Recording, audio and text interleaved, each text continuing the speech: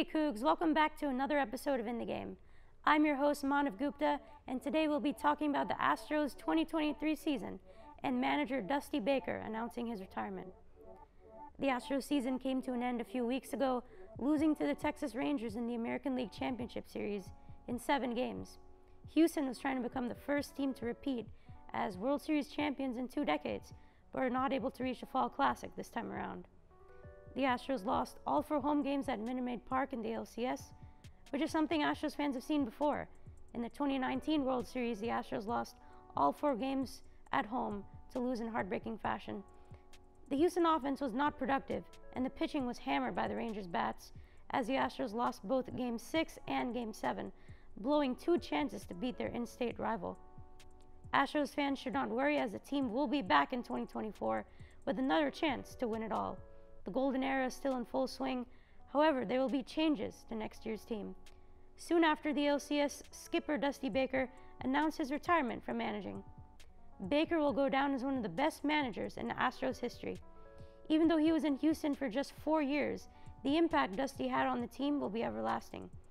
The baseball legend was hired in 2020, and the Astros needed a calm and steady face to lead them through a tough time after the sign-stealing scandal. Dusty was perfect for the job. As said by General Manager Dana Brown, Dusty is great with players and developing relationships with them. Baker went to work and brought the Houston Astros and their players back to life. In the shortened 2020 year, the Astros reached Game 7 of the LCS. The next year, they advanced to the World Series and won the American League pennant. And in 2022, the Houston Astros won the World Series for the 2nd time in franchise history, beating the Philadelphia Phillies in 6 games at home.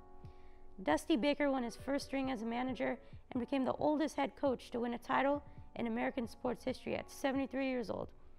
Dusty ranks 7th all-time in managerial wins with 2,183.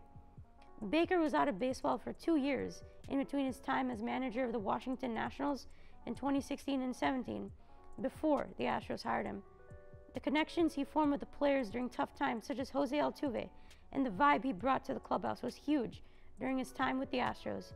A true player's manager, they were able to get him his long-awaited championship as a skipper. Johnny B. Dusty Baker Jr. is a true baseball man, a 19-year playing career including 7 years with the Dodgers and Braves. During his time in Los Angeles, he was a 2-time All-Star and Silver Slugger.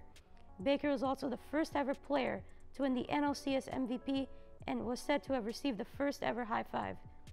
Dusty was named Manager of the Year 3 times. His managing career spanned 26 seasons, including 10 with the San Francisco Giants.